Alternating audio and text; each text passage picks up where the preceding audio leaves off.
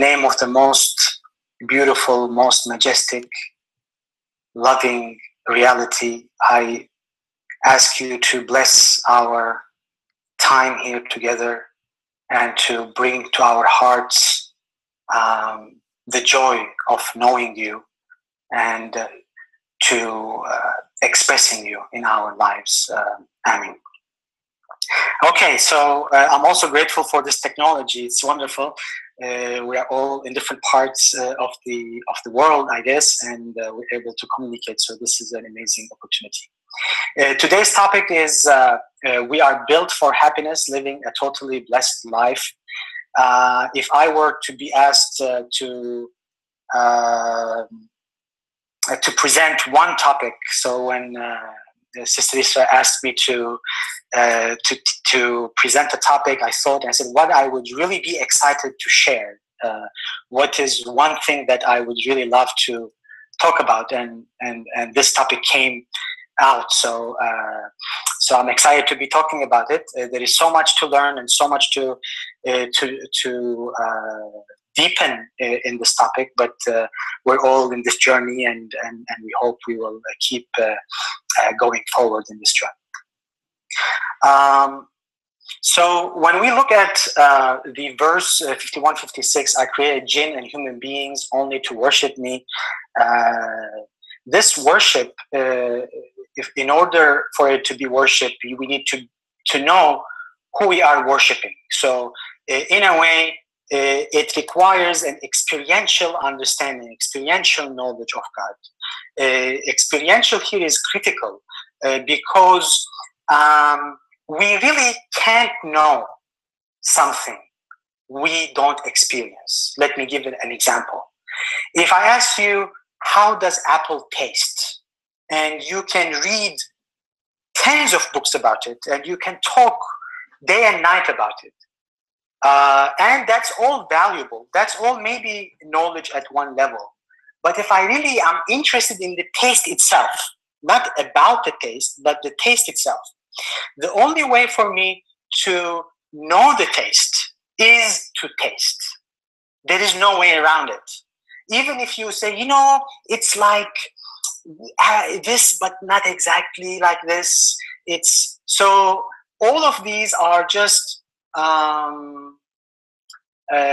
close approximations. However, the taste itself. So that's why the word here, experiential, is critical. And we come to know this. We come to this experience of knowing the divine through recognizing the divine qualities all around us, within us.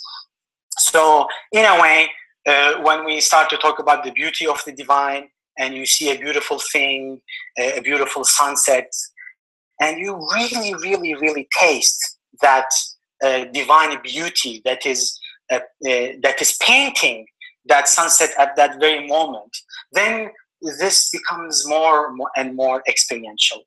Another aspect of this, and the one that I will concentrate on, is to become the conduit, to express all these divine qualities in a Quranic way, if you want to say it, to become Khalifa, to become agent, vicegerent, representative, or to become a conscious reflection of the divine qualities, to express them in my life, to be the place where these qualities are being expressed in a way. So that's where we will focus on.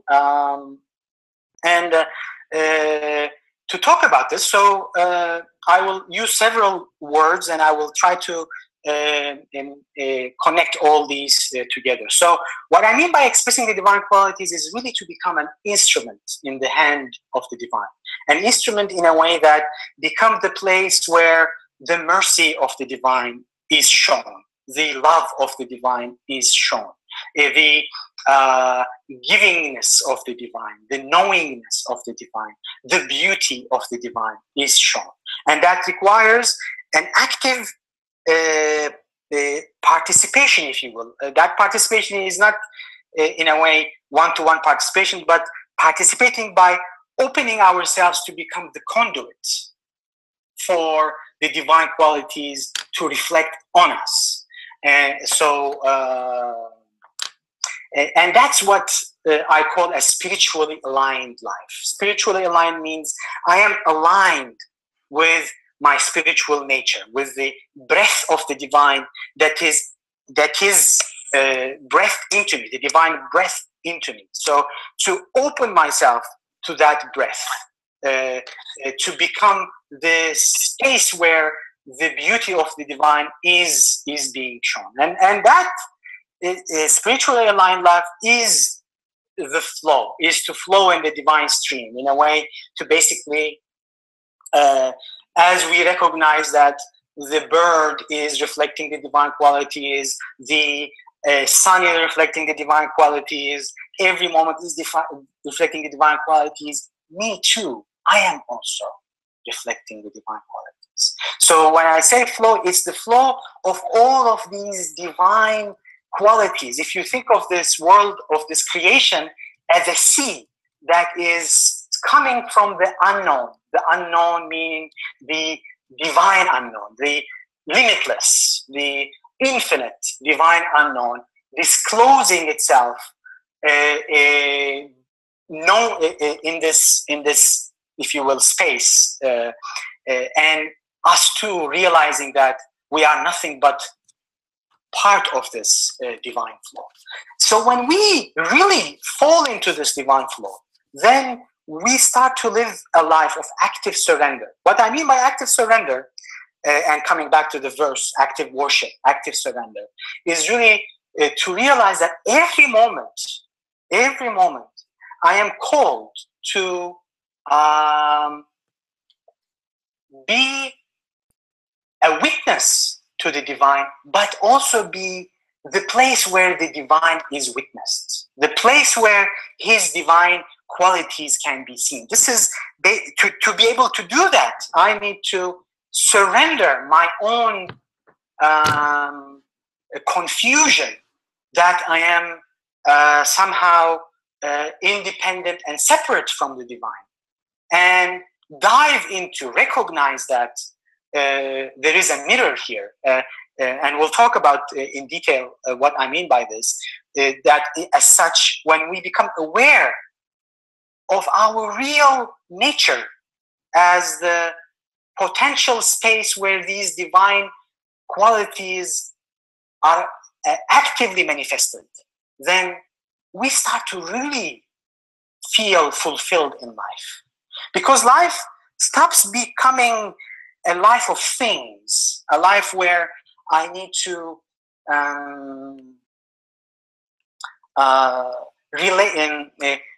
interrelate with things, and it starts becoming a life where, wow, it's all coming from the divine, and I am really fulfilled by doing my real duty, which is really being a vicegerent, being a representative of the divine, if you will. This feeling of fulfillment is really not different from feeling of happiness. In fact, whenever we are really happy, we are really in the flow. When I say really happy, like really peaceful, really open. Sometimes, you see somebody doesn't have anything to do with God, and he's just mesmerized by the seeing of the sunset. There is actually, at that very moment when there is that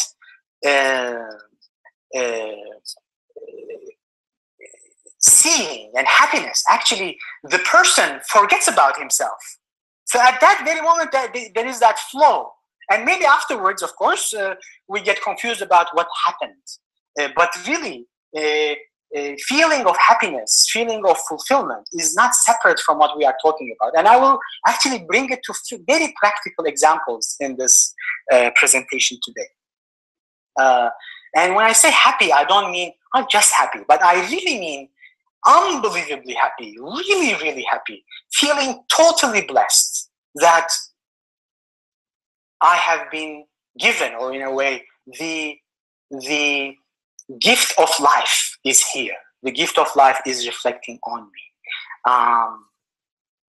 So there is a strong connection between the life that the divine intended for me to live. That is almost, you can say, what is in my DNA, or he has intended me to be his representative, his reflection, his agent. That is the intention of the divine, and being amazingly happy, excited, living a most fulfilling life. These are not separate from each other. We cannot say, I'm actually following the intention of the divine, but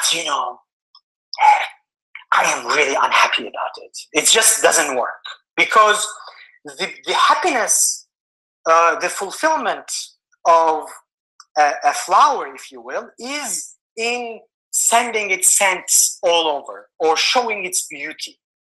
That is, you mean, like when you see a flower that did not bring that potential to activity, that potential to reality, you say, oh, that seed had that potential, but it didn't occur, it didn't happen. The same thing, we have the seed to become this beautiful flower and show all these beautiful divine qualities. Not show, but actually experience them. Experiencing is, in a way, also a communion, a togetherness. Somehow it's to really experience the proximity of the divine without space and without time, if you will. So there is no differentiation between the intention or the original intention of who I am created to be and living a most fulfilling life. So the reason I'm bringing this is that sometimes it's difficult to talk about, am I really living according to how I was created? Is this seed really becoming the flower that it needs? And we can go into some philosophical discussions. But no. I want this to be very practical. Are you really happy right now? It's very, very practical. You say, I'm not really very happy. And that's what we will talk about today. So when we are unhappy, we long for something. Actually, the experience of unhappiness always comes with a longing. If I ask you and you say, I'm unhappy, and you say, I'm unhappy, I say, if you are unhappy, you must be actually longing for something. You say, yes, actually. The experience of happiness is the same as the experience of longing for something else. And I want to give a very practical example. And actually, I will give a couple of practical examples today, and then maybe we can discuss them as well if we have time, and add some other examples. So let's say you have a difficult relationship with your child. You feel you are not connecting at a deeper level. That's your experience. That's what you have. That's your experience in the world. And because you have this estranged relationship with your son or daughter, let's say, what you do, what you act as a response to it, you say, I just will do the minimum because I can't stand right now being around my child. When I come, she always disrespects me. I don't feel anywhere that I say I feel like I am not wanted there. So that in itself end up in me acting in a way to minimize this relationship. So when I ask the question, how do you feel? What are you inside? You feel about this? Now you can say, I'm unhappy about it. This is completely unhappiness for me. I am angry at myself. Maybe I am blaming myself. I am blaming myself for not doing it right. This is an example. You can be not angry, but you can be sad. You are disappointed at yourself. You feel like, oh my God, I suck in this parenthood experience. I am not the best father for my kids or the mother. This is very sad for me. Or you might say, I am so scared. I am so scared.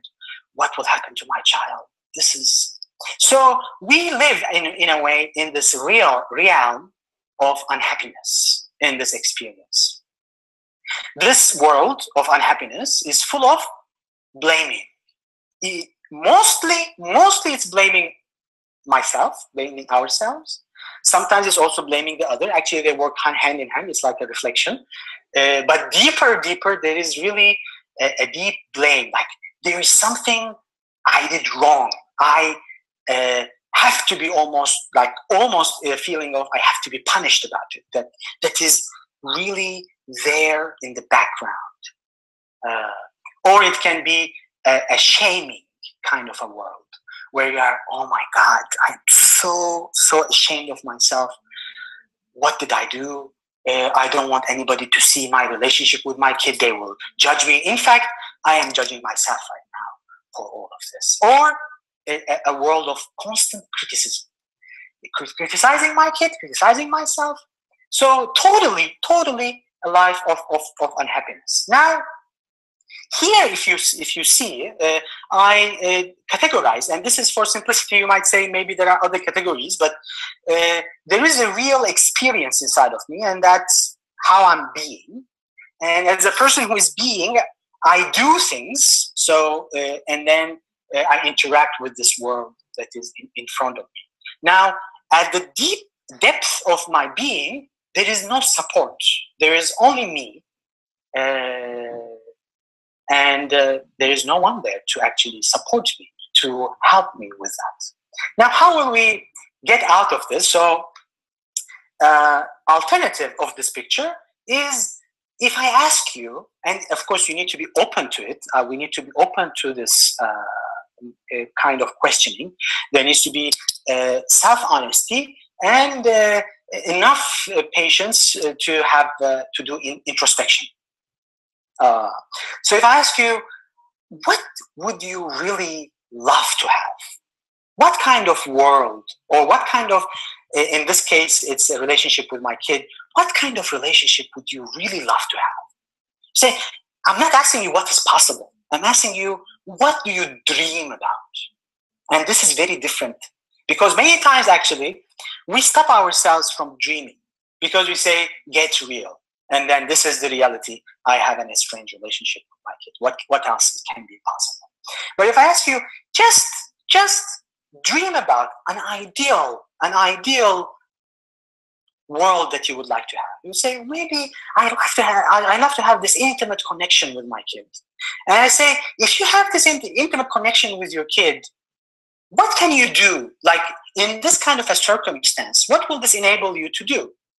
If I have this intimate connection and I see my child, instead of giving up or not being able to talk to my child, of course, I would like to guide him and prepare him for life and give him, maybe, this is just example, maybe walk side by side with him, tell him what's going on in life, being vulnerable with him, telling him about some of my mistakes that I've done and how I want him to be. So there is some kind of a doing that is related to my dream of the world that I want to do. But when I ask you, actually, what do you feel inside? Why do you want this? You say, I am longing for, this is a longing type of a question. I'm longing to outpour my love and protection towards him. I really feel that is what I'm longing for. There is that potential inside of me to become all the love I can be, all the protection I can be to my child. That is the longing. See, with every unhappiness, there is a longing that we are looking forward. This longing has different aspects. And the deeper aspect of it is what we are really longing to have as an experience, to be really inside of us. So then if I say, okay, is this a happy picture for you, the one on the right hand side? You'll say, this is a wonderful picture for me. I'm looking forward for this. So I would say then, stay with it a little bit. Stay with that feeling that you want to be this outpouring of love, this outpouring of protection. And when we, just before coming back to the happy state, I want to talk a little bit more about the unhappy state. The unhappy state is really similar to this, where we live in this world where there's anger, sadness, fear, and there is this longing towards happiness, although it might not be conscious, but it is there if we do the introspection. And in fact, if we go deeper in this, we will realize that all of our longings, all of them, and I actually stress the word all of our longings are always cries for the divine qualities to be expressed in our lives through us. I'll stress this point. I'll go over it more and more, but let's continue with the example. So let's say we are unhappy now, and what we can do is basically we can turn to the divine for help. We can turn to the divine for help, knowing that God says that God does not change the condition of a people unless they change what is in themselves. Saying it again, God does not change the condition of a people unless they change what is in themselves. Now, when we connect with this outpouring of love and protection and take time to really feel it, feel what it would be like in our heart, in our body, in our mind, we start to realize actually that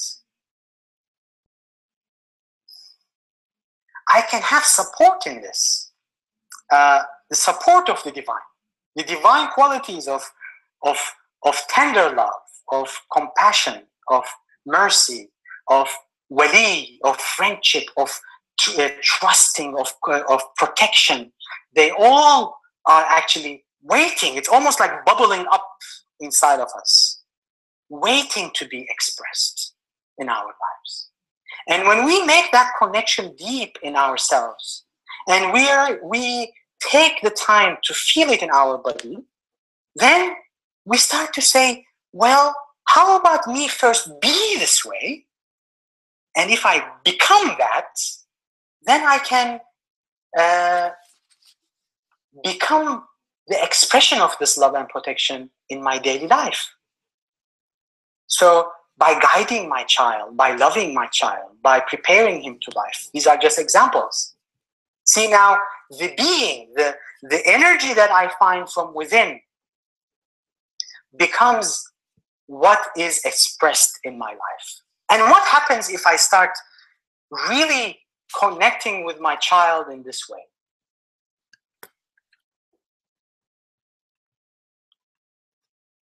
I am building the life, I am building the world that I am dreaming about, which is to have an intimate connection with my child.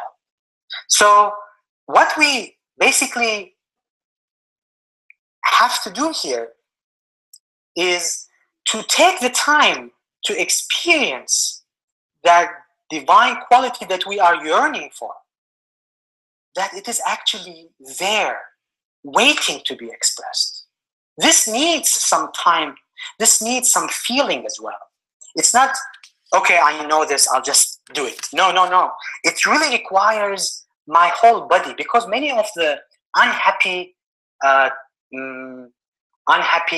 energy, if you will, is stored in our nervous system. It's stored like a memory almost in our body. So we need to stay with the divine, feeling that, are you supporting me in becoming an outpouring of love and protection to my child? And stay with it.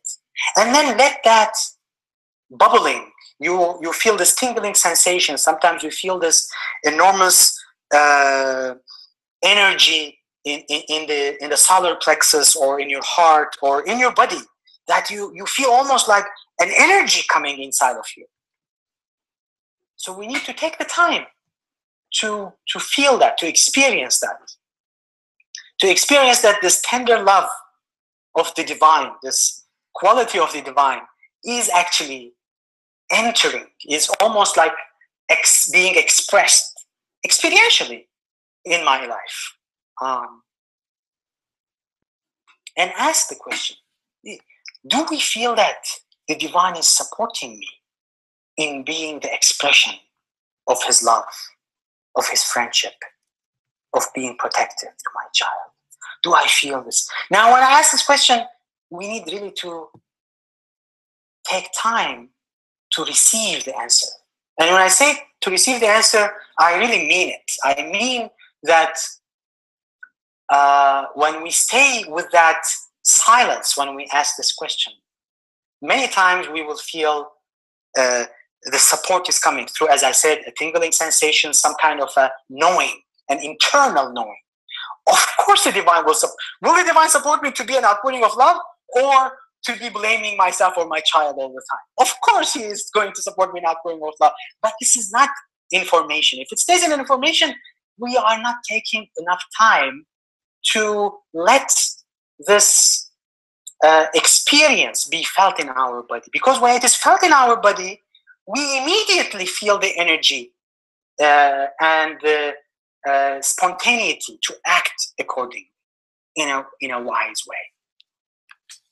And this brings us to a very interesting point, that we need this constant divine remembrance to realize this life. Now, I use the word here, constant divine remembrance, in a very practical way, which is what? Which is to realize that the divine love, in this case, that's the quality that I am yearning to be expressed in me. I need to be open to that quality of divine love, to continue to express it. I need to be aware of literally, the breath of the divine, the breath of the divine love in my life. I need to realize that that energy wants to be expressed through me. And I am opening myself to it. See, it's almost like I am opening the gateway. And that's how I use the word surrender. Like I am surrendering literally to the flood of love of the divine. But through this connection, through this prayer that we are turning towards God and waiting to feel that. And how did we arrive here? By looking for our longings. And in fact, our longings always will point towards the divine. So what will be the result of this? It will be a life of gratitude. Oh my God, I thought I was alone. I thought I was by myself. I thought I was without support. And in fact, that was all when I realized I was unhappy. Because the moment I am unhappy is the moment that I think I am by myself and I am left to my own energies, which is limited, which is actually nothing, if you will. But when we turn and when we realize what we are longing for, the life of happiness, we realize that the divine is always there waiting to support me to live that life, in fact. So it is a beautiful discovery. The discovery that the divine is in my team. He wants me to be this amazing parent that I also long to be.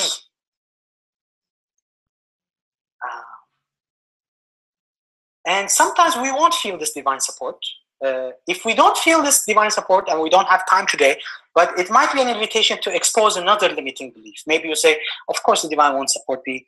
Who am I? I am a worthless person. So, okay, that's, again, clearly there is something there. So we need then to, what would you long to be? I would long to be special for the divine. What would you do if you are special for the divine? I would just, be so happy and so grateful. What are you longing for? I'm longing for this feeling of friendship from the divine. Well, are you supported in that?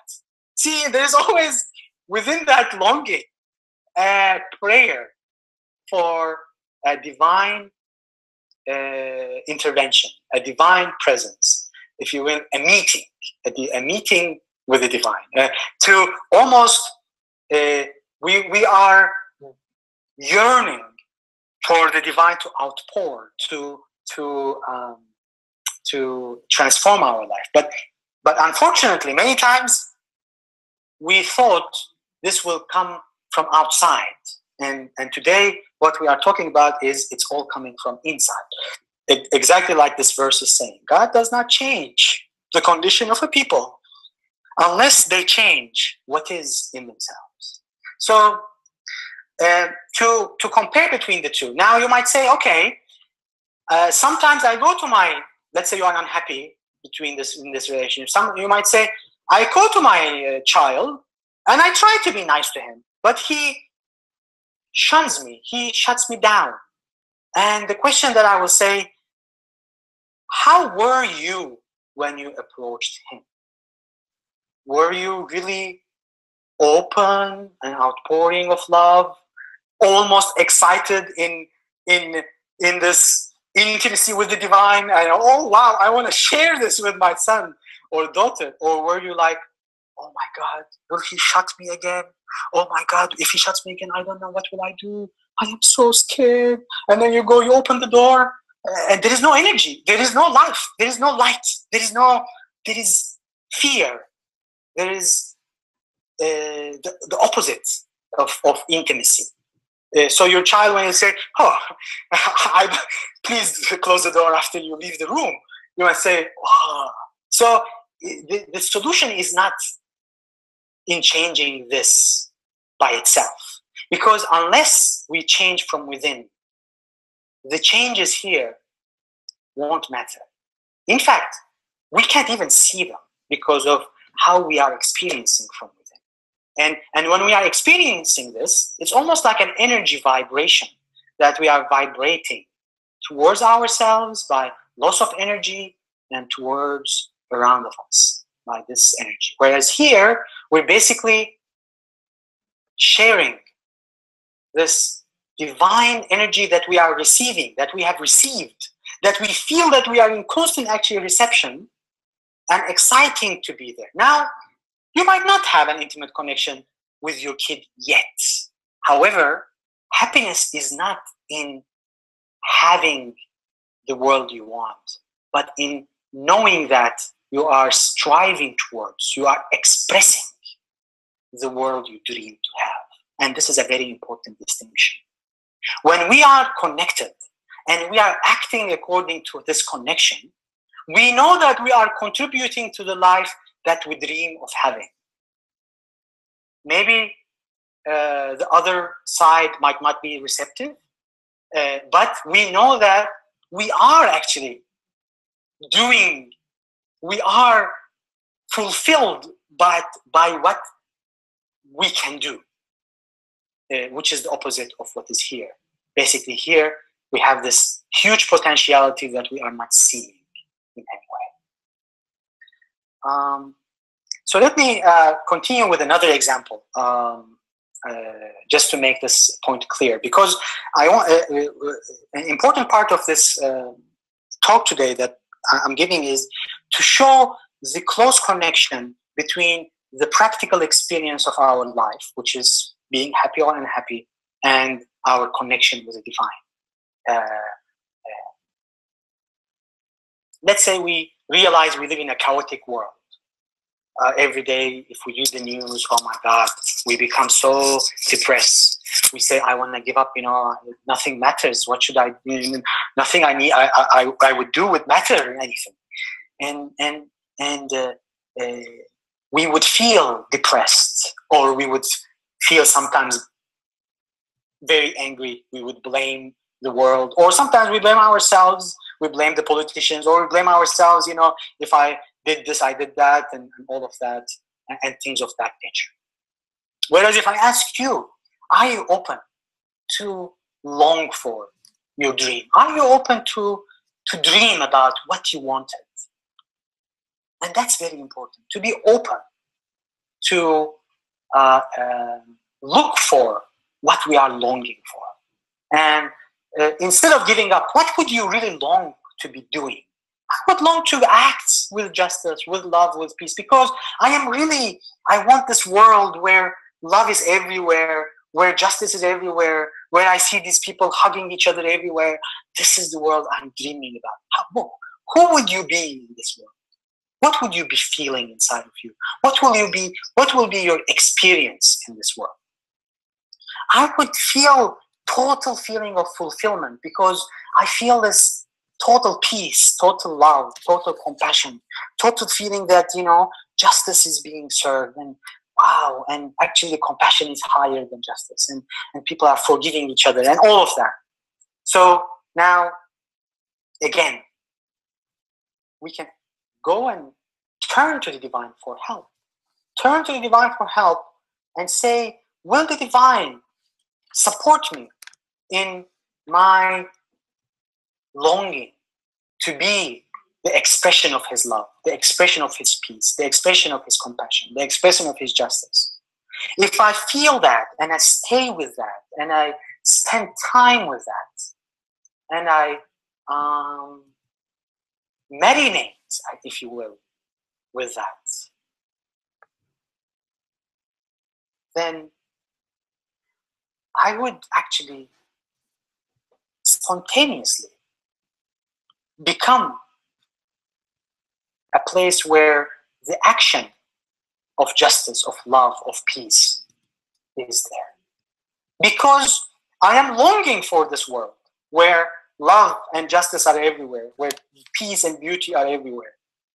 I don't know if I will see it or not everywhere, but at least I know fulfillment is actually in being able to act, to live a world that is true to our inner nature. And I'm contributing to it. I don't know.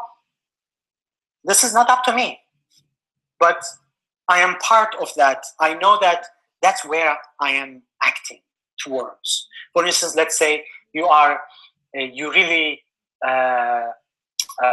feel the earth crying because of all this waste that's going onto it, all of this waste that is dumped. And it really, really, really, really makes your heart feel that pain. So what will be? You'll say, oh, nobody is doing it. This is chaotic. I give up. It won't matter. You will become depressed, or you become this angry person, or you become this blameful, whatever. Whereas when we realize that, what is it that I am longing for? We realize that, wow, in fact, the divine, what I am longing for is exactly what the divine has put as a program in me. He didn't leave me alone. He didn't leave me without a compass. He put the compass, and the compass is actually in my emotions. All my emotions are sacred. When I feel this depression, being depressed, it doesn't mean I am a bad person. It means my body, my system is working perfectly. It's telling me, there is something that you are looking to fulfill, but you are not. You have not been able to fulfill at this part of your life. Introspect, and then ask the divine to help you. As the divine says in the Quran, and the friends of the divine, there is no sadness or no fear that comes to them. In a way, it doesn't mean it doesn't come at all. Maybe some completely awakened beings, and that's their experience. However, we know that the Prophet Muhammad, peace be upon him, used to turn to the divine at least 70 times a day, which in a way, in this context that I'm talking about today, it makes me feel like each moment we feel less than 100%. It's an opportunity to look for this expansion, because the divine qualities want to be expressed in different ways. It's not like, okay, I am expressing them this much today. How about tomorrow? Every day we wake up is a different opportunity to know a different aspect of the divine. And the best the divine teaches us about himself is by expressing, by reflecting his divine qualities on us. Today, this is what I understand from the meaning of love. Tomorrow, wow, there will be maybe a challenging experience, and you will be, wow, I didn't know that love is that big. And then the other day, oh my God, now I need to realize that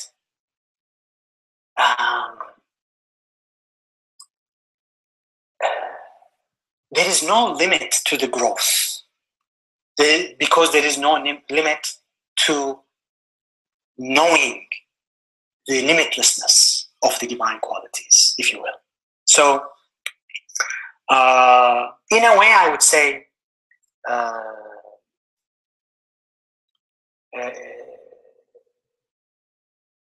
the life that the divine is inviting us to is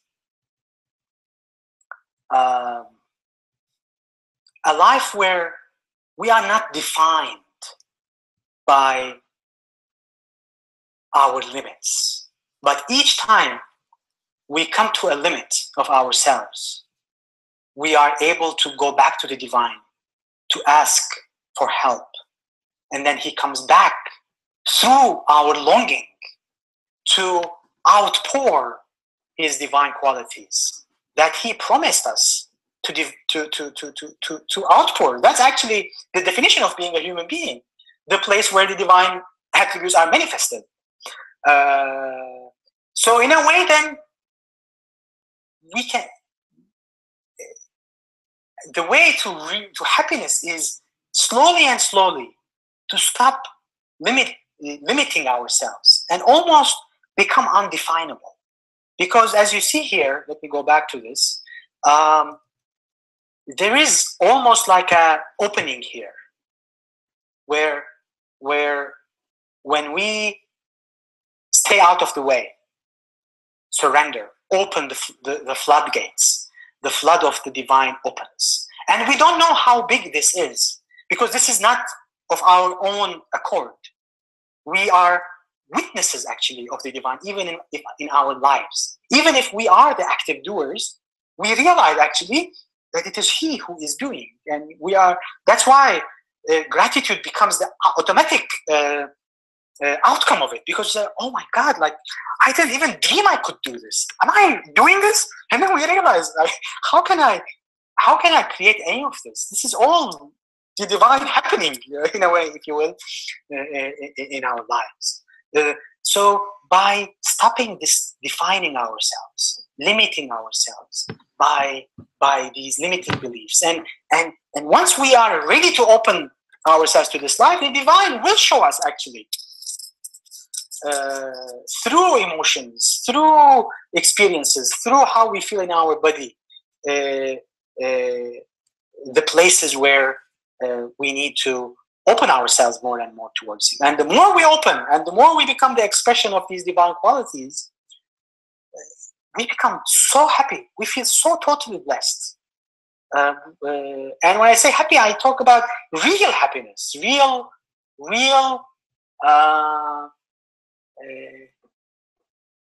like happy. I want to emphasize on this. And I want to end with, I think we're already 45 minutes. I want also to hear from you.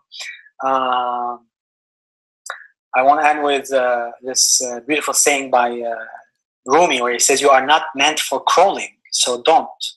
You have wings. Learn to use them and fly." In fact, these wings are divine wings. Learning to use them is learning to turn back to the divine, so that he carries us. He gives us that energy, that basically he expresses his divine qualities in us. And then instead of this life of crawling that we limit ourselves in, we realize, oh my God, I didn't know life is so colorful, because now we are flying.